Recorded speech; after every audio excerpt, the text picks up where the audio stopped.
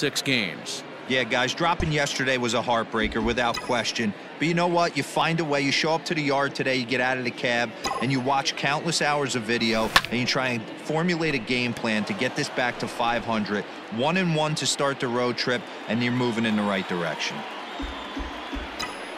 The 1-2. 2-2 the count. And there are the umpires assigned to this one. Balls and strikes belong to Mr. Jerry Hillsdale. You know, D-Row, I think Jerry Hillsdale is a very good hitter's umpire. Doesn't give much on the edges. He's going to make you put the ball over the plate. Oh, I love me some Jerry Hillsdale. You have to come over those 17 inches. He ain't giving you anything on the outside corner, and that's the way it should be. And time now to see quite where that got him.